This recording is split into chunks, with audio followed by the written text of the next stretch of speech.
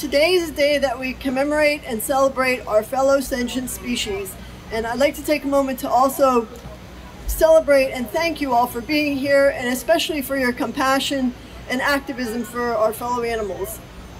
Animal advocates are really the best people in the world because they fight for the most vulnerable and abused, and yet all they receive is a satisfaction of knowing that they're doing the best they can do, and also the camaraderie that we share with each other. So I'm very glad to be here in such good company. Thank you. Thank you. And I'm here to speak about the largest category of harmfully exploited vertebrate animals. They suffer some of the worst abuses, and yet they receive the least protection or concern, even from the animal rights community. And they are fishes. And for the same reasons and more that we care about other animals, we should care about fishes. Like people and other animals, fishes are inquisitive, they're perceptive, they're able to learn and pass knowledge from generation to generation. They recognize each other and they can differentiate human faces. They cooperate with each other and they cooperate with other species. They have amazing long-term memories. And there are fishes who are devoted parents. They're very vigilant and valiant in protecting their young. There are so many ways in which these animals are wonderful, admirable beings. And most importantly, they are sentient. Science has shown that fish suffer terror and pain.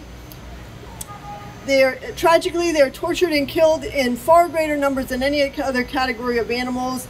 An estimated 1 to 3 trillion fishes are killed every year. And the way they are killed is just indescribably inhumane. They're hauled up from the deep in a way that causes them to be crushed from the weight of each other. The change in pressure forces their eyes and their internal organs to pop out of their bodies. The survivors are left to suffocate, or they're frozen alive, or they're very commonly just cut up alive,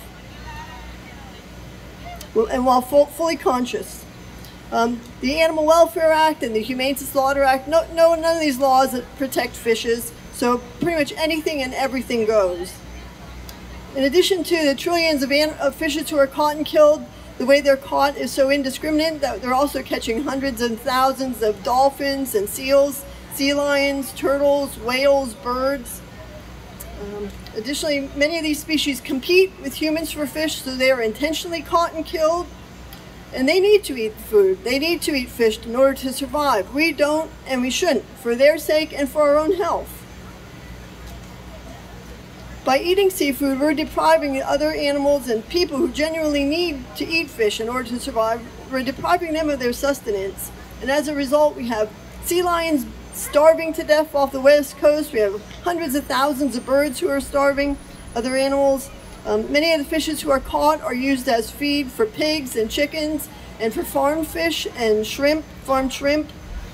Human slavery is rampant in the fishing industry, so if you're eating seafood, it's very possible you're eating slave-caught seafood, slave-caught animals.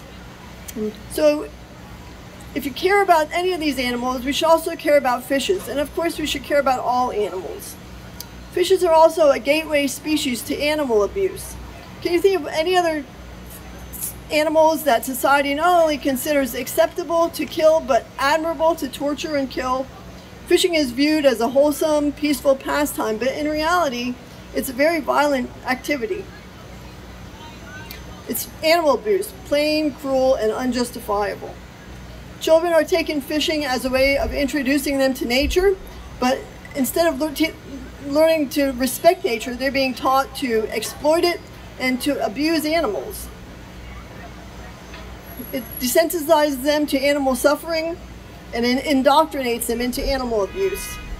As long as fishes are treated as consumable animals to torture as we please, it will keep the status of all animals down. So please, for everyone's sake, prioritize fish in your activism and advocacy. Familiarize yourself with the issues. We have fact sheets and other information on our table, which is down at the end, and also on our website. And I hope you'll visit our table and sign up for our newsletter. We also update our Facebook page daily, and our Twitter account, and our Instagram account. There's a book called Do Fish Feel Pain? It very eloquently lays out the very compelling evidence that fish are sentient. There's a brand new book just published this past month called What a Fish Knows. full of all kinds of fascinating information about fishes and their plight. There's also a vegan seafood cookbook available on our table. If you like seafood, it's not like you have to give it up. There are marvelous vegan versions of virtually every type of seafood imaginable. On our website, we have hundreds of recipes.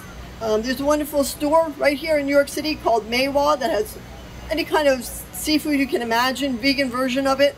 They even have vegetarian shark fin, so anything you have a hankering for, it's not like you have to do without. Just have the vegan versions, which are better for us, better for the other animals, and better for the environment. So please speak up and speak out for fishes. Let people know that science has shown they are sentient, they do feel fear and pain, and let them know how admirable and abused they are, and that they are as deserving of respect and protection as any other species. Urge other organizations to increase their advocacy for fishes and be a friend for fishes. Thank you very much.